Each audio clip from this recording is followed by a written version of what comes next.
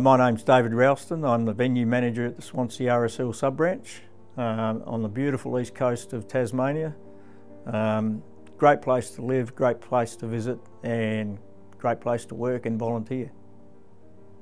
Okay, the Swansea RSL sub-branch, we're open 7 days a week.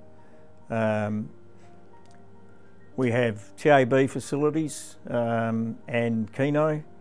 Our bistro is open Wednesday to Saturday evenings, 5:30 to 8, and Sunday for lunches. Now, having said that, although we have paid staff, during the busy periods we rely on volunteers to help us behind the bar. We wouldn't be able to do the Sunday lunches how we do if it wasn't for volunteers. Some of the roles that our volunteers do, they can be behind the bar, helping up in the bistro with serving meals, helping in the kitchen, even around the place doing jobs such as painting or just general clean-up around the place, just anything to help out really.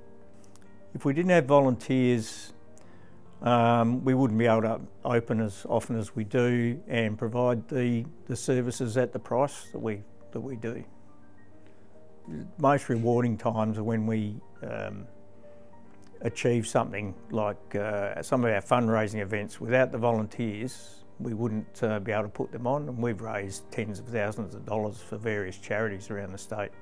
My role will come to an end at the end of the year when I retire, but I intend on volunteering, staying on as a volunteer in whatever capacity they need me.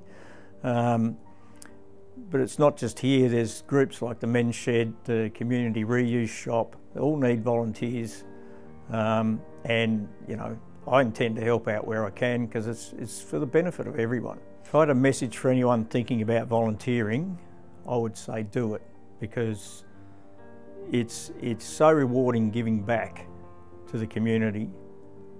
You get to meet people, do different things, and just have an enjoyable time. It's a great thing to do. Without the volunteers, we wouldn't be able to be open 7 days and do what we do. So big thank you to all those people who volunteer.